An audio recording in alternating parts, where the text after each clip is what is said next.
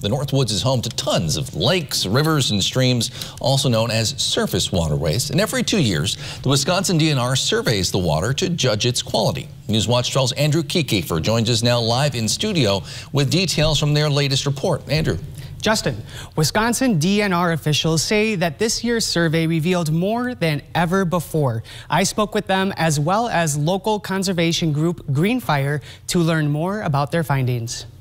The reason everyone should care is that it's really important to our own health. Water quality data gathered by the Wisconsin DNR constantly improves with advancements in technology. We can do analysis of different things like phosphorus and chlorophyll, which is algae, chloride, and bacteria from all over the state. When the DNR monitors the Wisconsin waterways, they classify the bodies as impaired or healthy.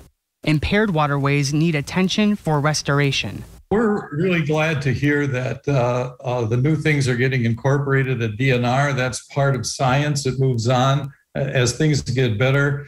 So as they get coverage around the state, they monitor new waters they didn't get to before. One of the great updates to technology since I've been here is the fact that we can do automated assessments with all of the information in the database. Improved computing power is only part of the equation.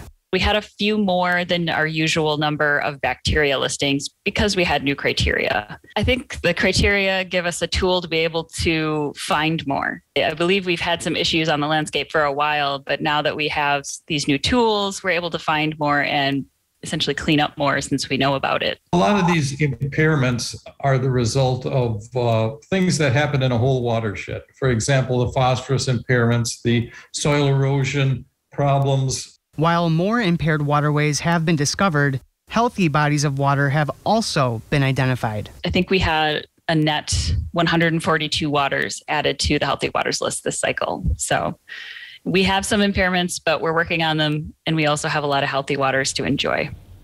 Ashley shared that of the waters assessed, 80% are healthy for everyday use.